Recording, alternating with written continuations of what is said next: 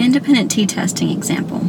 So the researcher wants to assess damage to memory due to excessive alcohol consumption. Okay? And we have a couple data points already provided. We know that we have 10 people in each one of the samples, right? So we have 10 people in a control group and 10 people in this experiment group, right?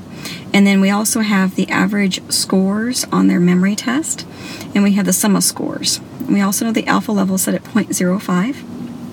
Okay, so the independent variable would be excessive alcohol consumption, right? So this right here is our independent variable, right? Because we're going to, as the researcher, decide who qualifies to be excessive alcohol consumers and who doesn't, right? And then our dependent variable would be this damage to the memory, where we're going to give them a memory test of some sort. Okay, so again, we have a control group and experiment group. So we're going to call this first group our experiment group, and group number 2 as our control group. Okay, so I have a whole bunch of lists of stuff here on the left-hand side. This is all the bits of information we need to gather before we can run our statistical analysis. But we first need to find out if this is a one-tailed test or a two-tailed test. Like I said, we're going to go ahead and run the alpha at 0.05. Let's read through it again and see if it's a one-tailed test or a two-tailed test. A researcher wants to assess damage to memory due to excessive alcohol consumption. So damage is the key word here. All right, that could be, I don't know, no damage, less than no damage. So like they could have a better memory, they could have a worse memory. They just want to see, the difference, the damage or the impact, basically is what they're saying. So this is a two-tailed test. Okay.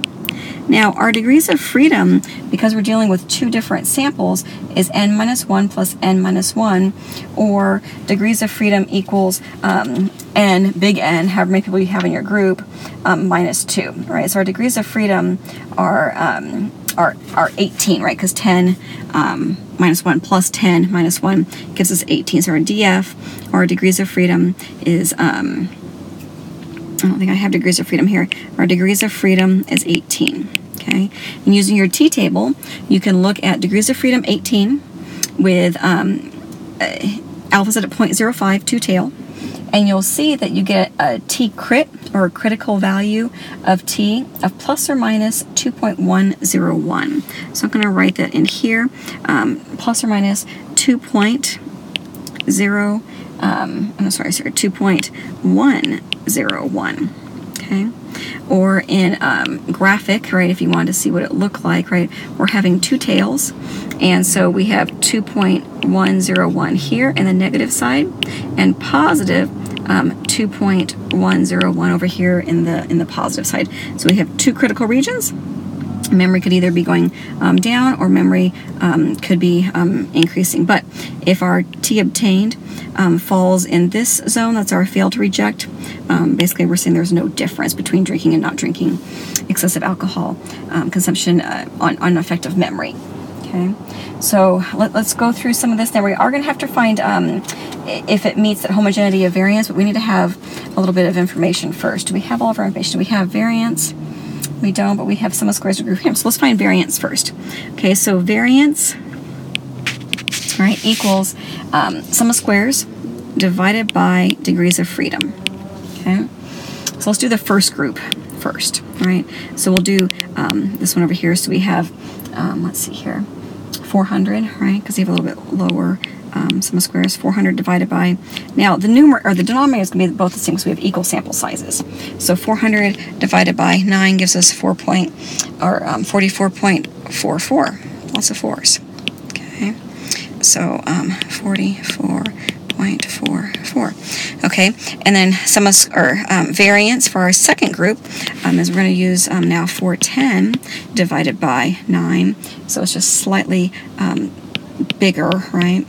45.5. So then to get our F max, or our F max, our F value, right, or F obtained, we take the larger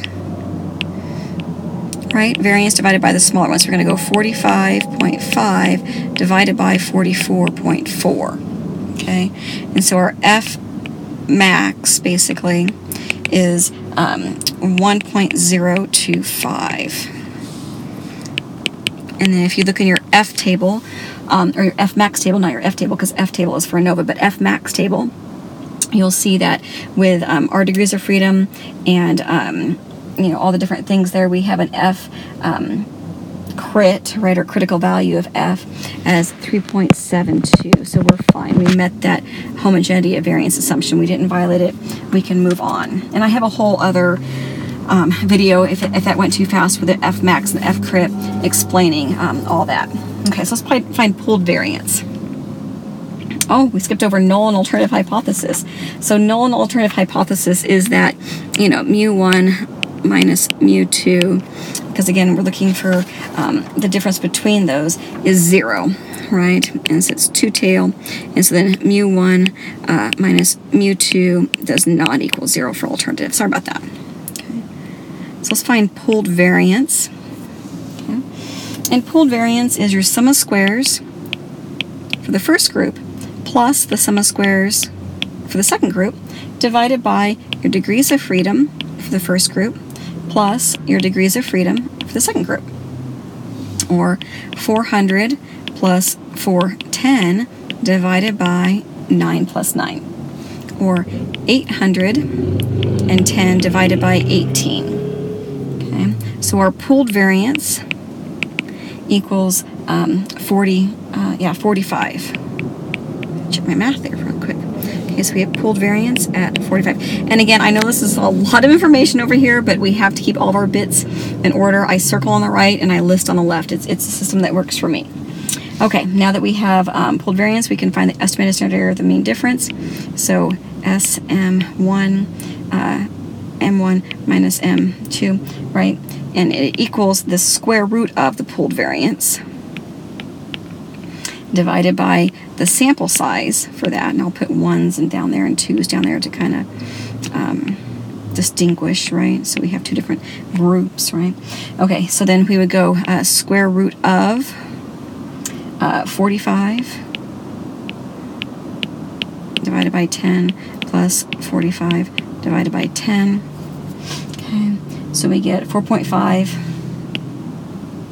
My marker is not working. 4.5 plus 4.5, or square root of 9. So this equals 3. Okay. Okay. Now we can start putting it into our T obtained formula. And keep in mind that T obtained equals this mean 1 minus mean 2. And then minus mu1 minus mu2. Again, that's 0, so most people don't even write it, or, you know, that's okay. All right, let's see here. Divided by this estimated standard error of the mean. Oops, another S. Minus mean 2. Okay. Or 43, right, minus 57. Okay. Again, most people just think of this as 0, so you can leave it off or not. It's fine either way. So we have 43, right, go make over here our mean for our first group, minus 57, the mean for our second group. That's where I'm pulling those numbers from. Okay. And then divided by this number down here, right, so 3. Okay. So we get basically negative 14, right, because we're going to be a negative number, which is going to tell us that we're somewhere on this side of the number line, right, because all this is negative, all this over here is positive. So we know we're going to be negative. So negative 14 divided by 3. So our T obtained equals negative 4.67. That's huge. That's like over here. Negative 4.67. Negative 4.67. Okay. So we reject the null hypothesis. Okay. So what we've said is that alcohol consumption, excessive alcohol consumption, really does create this damage in this person's ability or people's ability for memory, right? And the damage it assesses, it brings that memory ability down. And because we rejected the null hypothesis, we now have to find effect size. So we'll find Cohen's d first, right? And Cohen's d is that mean 1 minus mean 2 divided by the square root of the pooled variance. Okay, so 43 minus 57 divided by 3, was that our pooled variance? Yeah? No, sorry, 45. So square root of 45. Or d equals 2.09. So that's like an extra large effect size. Okay, 2.09. That's really big. Okay, you can find percentage of variance accounted for too. So let's see where I can put that. I'm kind of running out of room over here, but this equals t squared, that's your t obtained, right, divided by t squared plus your degrees of freedom. So that would be negative 4.67, but again, anytime we square it, it's going to make it positive. Negative 4.67 plus the degrees of freedom of 18 gives me an r squared of, wow, it's huge. Okay, 54.8%. That's a lot. Okay. So there's a lot on this page. It's an extremely long video. You can go back and watch it over and over again. I think I got all my numbers right, but you know, it is by longhand, so it's fun. What this does is it really, with independent t-testing, it really explains how to compare two different populations, right? In this case, the population of someone or groups of people that have had just a chronic, maybe alcoholism, versus people that, you know, never drank at all, and is their effect on memory. And in this t-test statistics with this data, we proved yes. So this is how you would do that problem.